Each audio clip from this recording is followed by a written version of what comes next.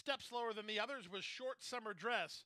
Quick start up on the outside for Cory Gal, who's headed off for the advantage, but Our Prerogative has something to say about that, and she's now going to assume the lead. Midtown Rose is at the inside and taking over second from the far outside. Flashing Diamond beaten for speed while fourth. In between horses, it's Fujairah down at the inside in Short Summer Dress. The trio at the back are Tale of Success, Crumb Bun, and Moonstone.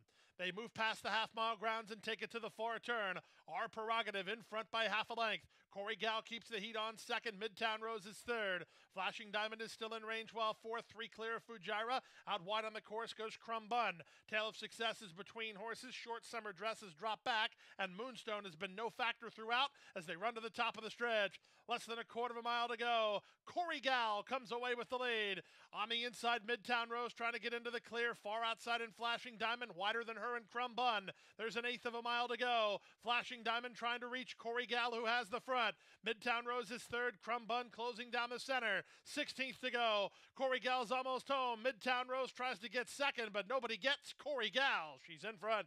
Midtown Rose did get second. Flashing Diamond was third. Crumb Bun was fourth in 111 flat.